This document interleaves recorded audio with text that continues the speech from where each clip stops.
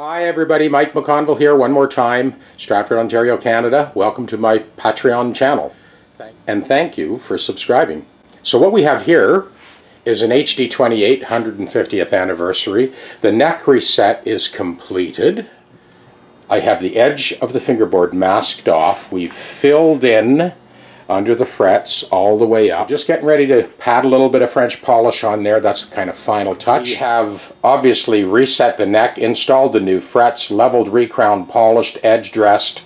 We're right on the home stretch with this thing. There'll be strings on it by the end of the day. And as always, we give you a detailed, informative, play-by-play every step I make. So, as you've seen in other videos, this is how I set up to give me clear access to the edge of the fingerboard. Instrument is held firmly with those leather straps, not worried about it slipping or slopping around while I'm working. No excessive force here, no danger of it being crushed.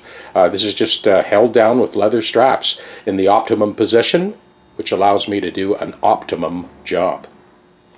Here we go, we just got a little touch of French polish on here. So we're just gonna pad that on there, and that'll give us a nice sort of consistent finish along the edge of that fingerboard, so that at a glance, really, nobody would ever know that this guitar was even touched.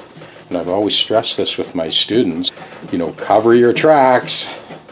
If you do it right, nobody would ever know that you were ever here.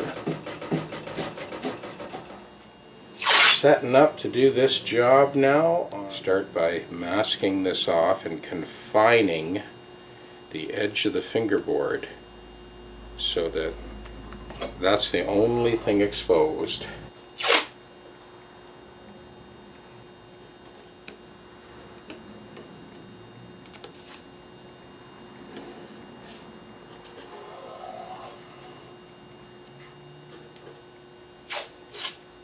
Kind of double up the tape over the soundboard. That neck is elevated, kind of floating in midair, because the underside was just French polished. I filled in the underside of the frets now on this bass side. Just getting ready to level this out, and then we'll pad the French polish on, and then all of the fingerboard work on this guitar will be done. You take the excess off with the steel wool quickly, and then we'll switch over to our little sanding sticks. This is actually 120 grit. So what I'm doing is I'm taking off any hint of protrusion on the outside of those frets, and I'm giving us a nice consistent finish from end to end. And that's what you're kind of looking for. And that's why I've masked off the fingerboard, so that only that is exposed. So that's our 180 grit. Kind of clean up the last of that. So we want a consistency of finish all the way along. So at a glance, it just looks factory. A couple more strokes and we're there.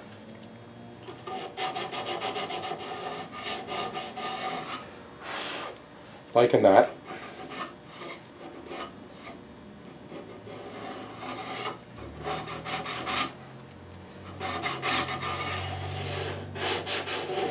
Okay.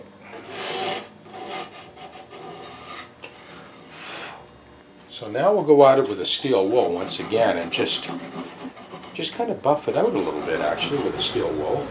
Now we're ready for French polish. It's all these final touches that make the difference between a barely passable job or a flawless, undetectable job. And that's what we're after here.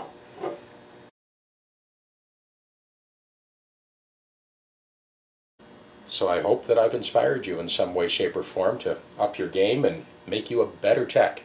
Cheers.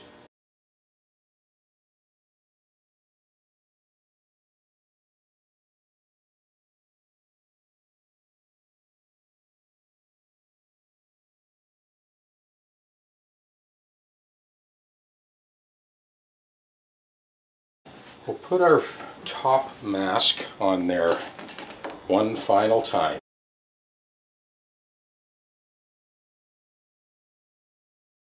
Smooth as silk. So now when we slide that straight edge along and bring it up to the bridge, this is how much clearance we have. That's an 18 thou feeler gauge. This means that for the next 40 or 50 years, there'll always be plenty of real estate on that saddle to drop that action down for maximum playability. And that is why we went to all the trouble to do the neck reset on this guitar.